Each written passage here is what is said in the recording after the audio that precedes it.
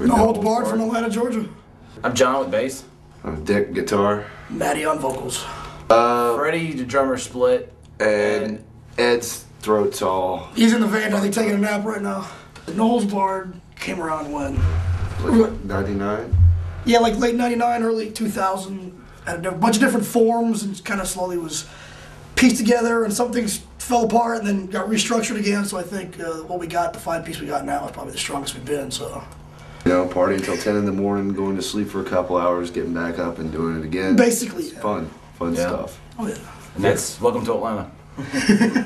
That's Atlanta.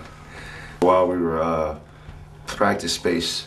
We practiced at friend's house for a while. Yeah, practice in people's living rooms. We practice wherever we could. We practice in your living room? Come on. You know, and we practice in garages and got the cops called on us. And this musical style has changed a little bit. You know, it's more into like the progressing. Of course, any band should. You know, find what fits them.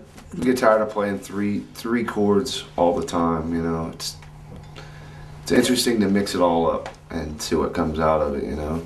The way I look at it is it's us versus them. People who want to come support the scene and fucking make it what they want it. If you don't fucking like it, make it better. It's what you make it. If you don't like it, quit whining or just fucking walk away. If you don't want to fucking be here, you don't have to be here. It's us versus people who don't fucking come out to shows. It's like, you're here. I like you more than I like anybody else who's not going to be here.